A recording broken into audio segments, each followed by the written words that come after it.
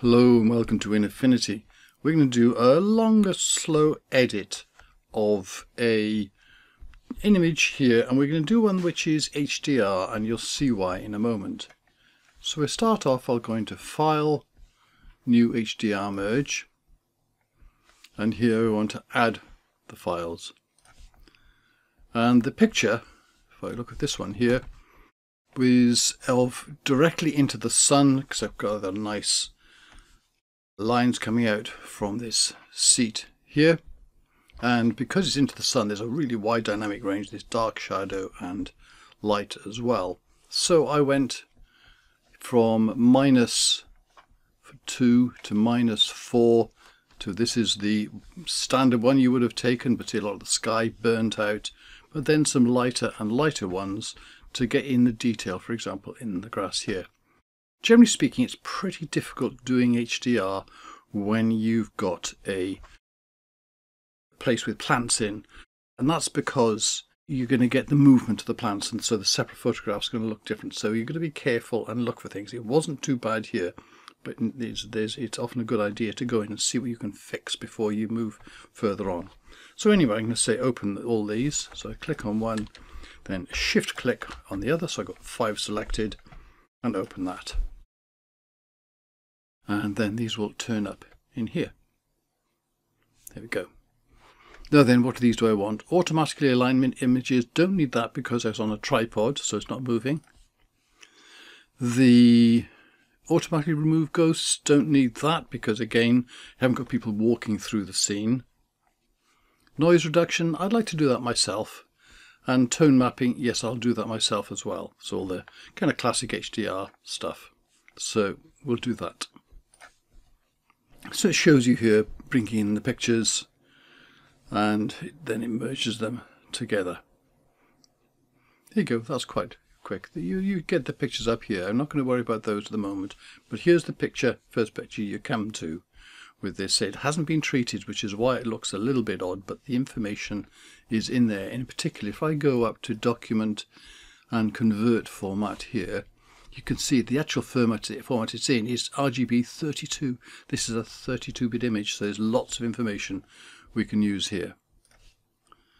One of the things you notice here as well with HDR is that there's some little spots of light here. In other words, these are ones which burn through anyway, so you might want to get rid of some of these. So if I go down here to the in-painting brush here and just quickly stroke on those, I'll just do some of these. You can tap and move on and it'll just move things in from around it. Zoom back out again, Control 0 to look for ones which are standing out. There's one. If it doesn't look quite right, give a little bit more of a stroke on it again. And in grass, in painting is generally pretty easy. Just double check the way it does things. Go back out again, anything standing out, there's one there. Look at what happens to it. Yeah, that's okay, you can just do it again on top if there's something standing out. Anything more here? We've got the main ones here, haven't we? There's a couple down here. Holding down the control key and rolling the mouse wheel to zoom. Okay, now let's go in and look further up here. So up here, as we zoom in here, look, there's some dust spots here. So to get rid of dust spots or to make them more visible, go to Live Filters and Unsharp Mask and just turn up the top 2 controls. And now we can see them far more clearly. To use the in-painting tool again here, I'm going to make sure that I've got the pixel selected, otherwise it'll look like nothing's happening. And then I just go around these. Again, if it's not doing it fully enough, or you can right square bracket to make it a little bit bigger when I'm for this. And just tap over these. These are ones which are very light, you probably wouldn't see anyway, but we'll just go through over some of these to And again, in skies, it's very easy to... Oh, there's a good one. It's very easy to get rid of the spots because they really don't show up when you take off that extreme sharpening. Yeah, oops. I went a bit too far there. There we go.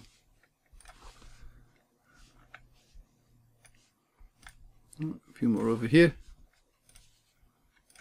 And just tapping on them. Control 0 back out again. There we go. Something else I noticed in here, there's a little bit of a glitch there, so just something behind it. Zoom in a bit. If I click that with the in-painting brush, there we go, that's tidied up quite nicely. Also, when we're looking in here, now look at this here, you can see we've got some different colours around the outside here. This chromatic aberration, you can get this particularly because you're combining it in an image. So I go to the unsharp mask there, take that off. See, it's not so clear here, so let's leave it on for the moment so I can see that. Go to this layer here. First of all, I'll go to filters, colours and chromatic aberration and see what that does to reduce those colours. It's caused by the lens at extreme levels. Okay, that's improved that a lot, hasn't it? By the time we take off the unsharp mask there, that's pretty strong there. What you just begin to see as well here, there's some effect in here. Let's try something else with this. Go to filters, colours and defringe. And then when we click on one of the colours here, see it decides to move this to that colour.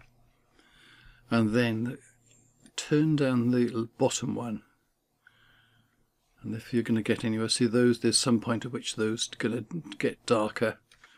Try also remove complementary hues. That doesn't always work too well, but that's doing a little bit here. But remember, we've got this sharpening on top, the extreme sharpening, so this is standing out, and we are zoomed right into pixel level here. So maybe that's not too bad. Let's look around the edges here. There's a bit of burn there, but that's from the sun. That's okay. I think that's all right. Right, there's something else I was noticing around. I was flashing around there. Have we got any other effects in here? Because sometimes you get in this, like you've got some more of that there, but maybe this is not so. Then I'll leave that. I won't keep going on that. Sometimes you get some very funny effects during HDR, which you can address. I'm just looking to see if there's any in these areas here. It's often in the detail areas. I think it's okay. But if necessary, you can put on a blur of 0.1 pixels just to take the edge off any sort of hard crunchiness you're getting in there. Okay, I don't think we need that unsharp mask anymore. Let's turn that off. Let's straighten the picture as well. It's not quite straight, is it? So we'll do a basic crop. The colour I know is rubbish. We're going to work on that in a minute. So I'll go to the crop tool here, zoom in a little bit to this because I'm going to go to the straighten tool and just drag along the edge of that bench there. We use that as a straight edge. It may not necessarily be so, but then Control 0 back out again. Come in, there's a bit of a building there, we don't need that in there. So bring him, come in beyond that. What also is nice is have the sun central. So I'll bring in the edge here as well. Just enough so we're keeping that, the whole tree in there. Because if we're going to crop the tree, to get into the middle of it, but just don't crop right the very edge of it. So get the central sun there. Then do we need to bring the bottom up? We want those lines out there, but let's bring it up to somewhere like here. Then apply that there. Okay, so now we're going to do something about the colour, and the one thing we're going to do is you can use the tone mapping. So I'm going to go to this here because tone map will destroy this, so I'm going to hit Control J to duplicate it, and then we'll do that top layer. So the bottom layer is there if we need to go back and maybe blend it in or something like that. So up here is tone mapping, and with this it'll give you some options which can look pretty extreme, some of them.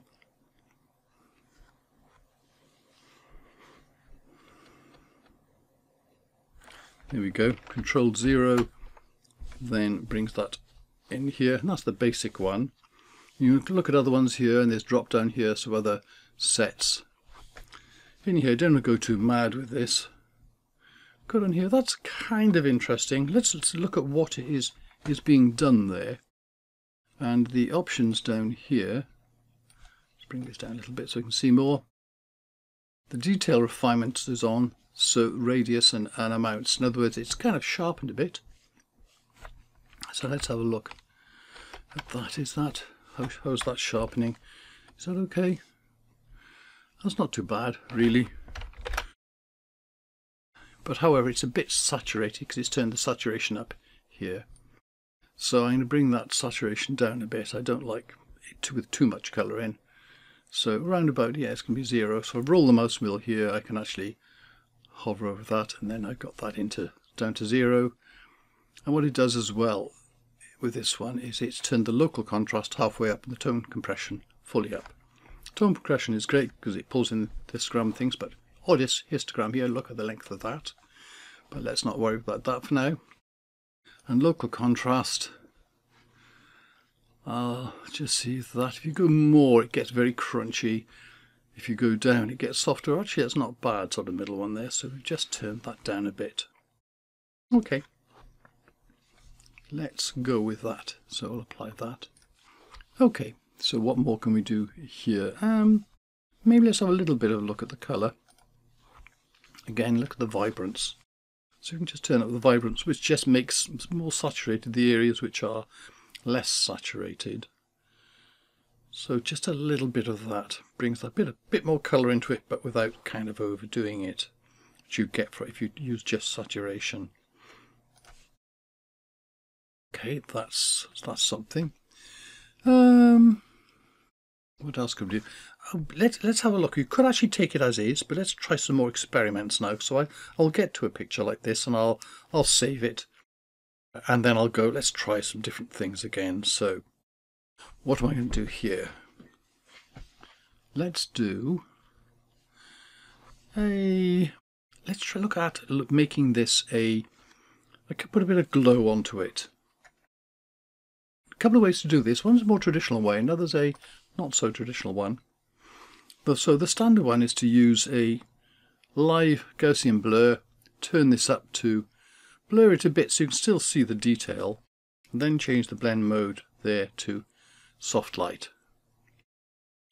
Or maybe it looks a bit too much contrast added, maybe just go to screen.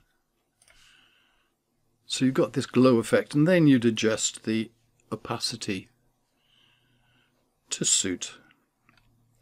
Typically about halfway here. But I'm also going to show you another one here, so I'm going to take that off for a moment. Less common one is to go down here, live filters, and go to the lens blur. So this does a whole number of things about pretending that you've got numbers of blades in your camera and so on, and the bloom, etc., but leaving the rest of these around. Just play with the radius. If I turn this up, with blurs often as well, if you get something, turn things up, you get funny things at the edge, so it's often a good idea just to preserve alpha. But look at this, the way it does it. So if I go there, that's something that's, you got the shape of things. If I turn that off, and turn on the Gaussian blur, turn the Gaussian blur, put one back, this one, there's a little bit of difference there. Lens blur actually is often an easier one to use. So it's something you can use if you want to try doing something different. Let's just lose it this time. So I'll turn off that, turn on the lens blur, and we can also play with these, see if this makes a difference to what we're seeing. You often don't see too much unless you're zoomed right in on this, I think. That's not appearing much. So what we'll do then is go to the blend mode, put that down to screen, and turn the opacity down a bit so we've got something of a less effect, but just that slight glow to it. And one more thing we'll try. Actually, we'll go up here, we'll go to Layer and New on top. So that goes on here. By the way, these things are appearing all on top of one another because when I go to the Assistant Manager here, I've got this down here. I've got a set to add adjustment as new layer and add filter as new layer, I suppose, so as child layers. And change the blend mode of that to soft light. So that's white as a soft light, so you could get a high key effect like this. You can also put in some colour. So if I go up here to change this, and if I take the bottom one all the way down and the middle one into the middle, I got very orange. But I want to keep that sort of orange colour, but make it lighter here. If I hold down the Shift key, just drag the bottom one, see it's keeping them in proportion. So I can change this up to a lighter orange effect. But then I can change these again, so maybe turn the red down. If you turn the red all the way down, it's going to go cyan because you're taking red out. So you've just got the green and blue, which is giving you the cyan. And maybe the green, add a little bit more green to that because we've got a lot of green in the picture, just to kind of emphasize that. Make this a little bit more yellow, maybe put the red up a bit again. There we go. And again, this is a bit on the strong side, so we can turn the opacity down here. So there we go. There's another different effect just by adding these areas here. So just those top two, take those off. There's one picture and there's another picture. Finally, let's try a completely different, kind of like more abstract approach. I'm going to take a crop tool here and I crop in on something sort of different, which I sort of found playing around practicing for this. I'm going to go here and here, so you've got the middle here, and then I'm going to bring this in to the round about the top of the bush there, and then bring this in here enough so it's gone past the tree there, taking that tree out, but keeping this here. I want to put this over the middle of the sun. Put that over the sun there. And there's a little bit of a building here, so I'm going to take that up a little bit just to take that out, and then we're going to apply that. So there, isn't that quite an interesting picture, interesting effect? You could print that or show that, different, very letterbox, very much this dominant feel, but you've got these edges, which also gives you context as to the sort of place it is. Anyway, that's it, and thank you very much for watching.